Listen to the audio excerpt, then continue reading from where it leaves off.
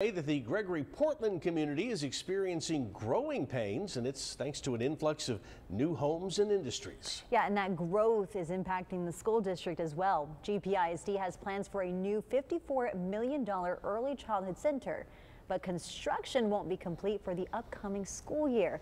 Our Simone Simpson tonight shows us how teachers are having to take matters into their own hands to keep up with the district's growth. Simone?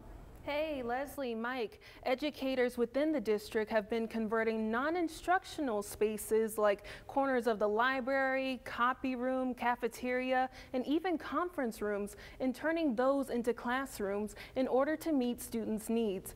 Principal of W.C. Andrews Elementary, Annalise Tennyson, says there is a solution in progress, and it's called an adaptable classroom.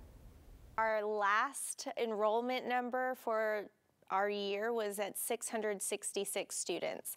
We are getting new students every single week. Principal Annalise Tennyson says this school year, enrollment has grown by 100 students. We're using a corner of our library for our dyslexia classroom. We've converted 2 office spaces into classrooms for our interventionist groups and then also for our special education population. With many homes being built in the enrollment zone of W.C. Andrews Elementary, the district needed a long-term plan to keep up with growth. When you look at it and you understand what's in the space, it is very different. Crystal Matern with Gregory Portland ISD says this temporary adaptable classroom structure is a $260,000 investment. One of the things that's different about it are the safety features and the way that we're making sure that our students are safe and secure in that space. And so that will be our second grade students out there and our staff. 6 classrooms of second graders will be learning in this adaptable structure.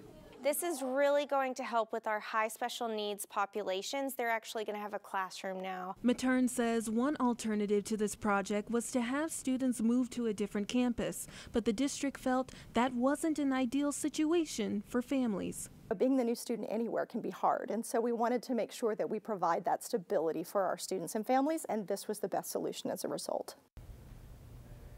The $260,000 investment made by the school district is still pending with city approval. We'll follow this story and give you the latest updates as they become available. Back to you. All right, Simone, thank you so much.